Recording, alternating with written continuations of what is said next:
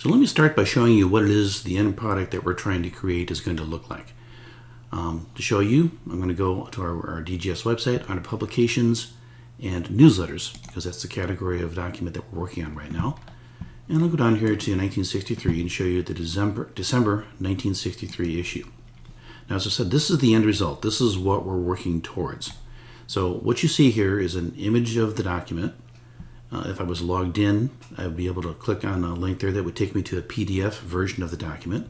I can click on this link that will take me over to the document that has been scanned on the portal to Texas History. And because it's been scanned, and because I've already done this one, I also can now do the things that are kind of the desired end goal here. I can click on this index link, and it will take me to the index page over on the portal to Texas History.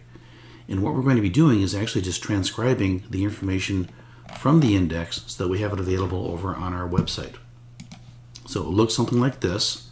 Of course, it'll be different for every volume. But the idea is that once we have transcribed the actual text out of the index, and I have linked it, people coming to our website can come here and say, oh, I'm interested in the Family Bible Records of James Taylor Carroll, and they can click on that, and again, it will take them right over to the appropriate page on the portal to Texas History, and they can view and page through this article if desired. So that's kind of the desired end result here. And in the next couple of segments, I'll show you what it is you can do to help us get there.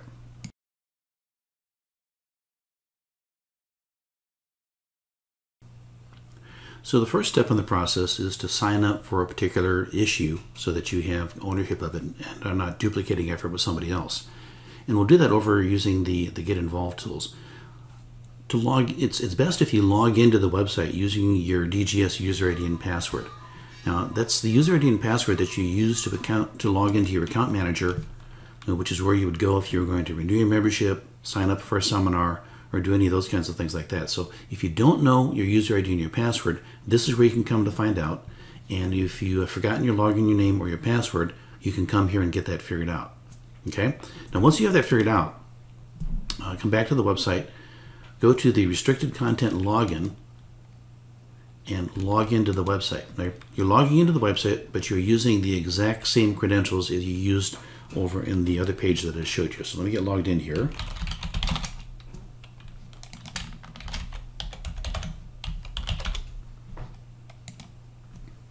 And whether you know it or not, the website's actually gone over to Neon, which is the platform that we run all of our administration stuff, and has validated my user ID and password, and it knows that I'm a DGS member. And that's important.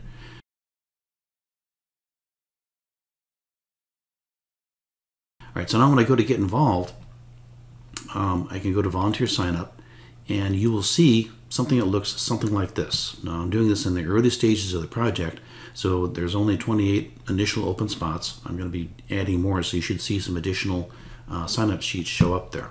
But the idea is you would go to this, and you'll see all of the editions that are available, and you would grab one and sign up for it. So, for example, if I want to sign up for this 1956 March, which I think is supposed to be March, I can click on Sign Up. And because I'm already logged in, it has already pulled my name, first name and last name, my email address for me, and with the option of adding my phone number. And that way I don't have to keep adding this information every time. That's only going to happen if you're logged into the website. So I'm going to grab that one. Oh, I do have a phone number. That is required.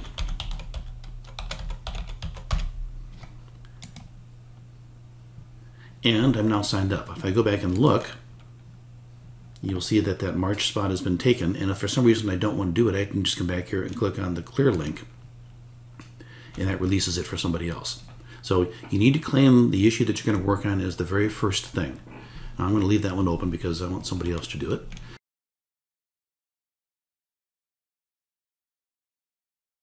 Once you have an issue, then you will go over to Publications, Newsletters, and you will go to the appropriate time frame. So I was looking at that 1956 issue, so I'm going to start with that one since it's kind of unique.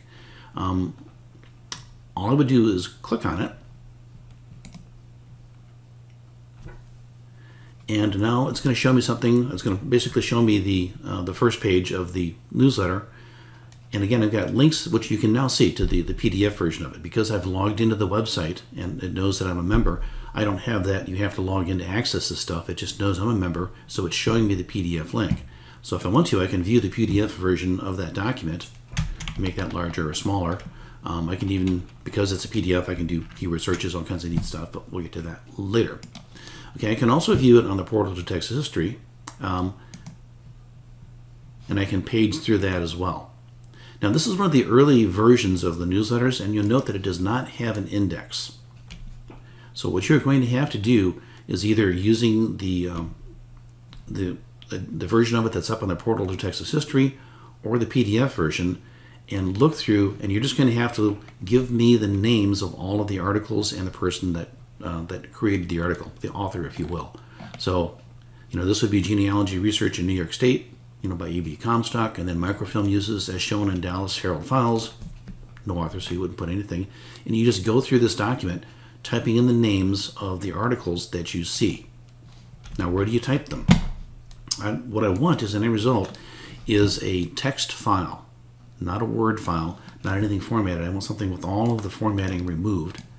So we'll look something like this. So what I need from you is to put the year and the month of the publication, and then just start typing the articles, and if you know what the names of the authors, in a flat text file. And I want each article on a line all by itself. I don't need additional line spaces in there. So it's going to wrap on you, but that's okay because that really works best for me. So you can do this as I'm doing it in Notepad. That would be the simplest thing. You could do it in Microsoft Word and save it as a text file. You can do it in any variety of any word processors you may be familiar with, but the end result is I want just the plain old flat text file. The other thing I'll note is that in some of the issues, they put quotes around all the article names for some reason that I can't really understand. It looks really awful, so please, if you come across an edition that has quotes in there, don't do it. I'll appreciate that a lot. Now, only these very early ones lack an index of some kind. And I'm going to jump out of here and pick on a different one. So let's go back to newsletters.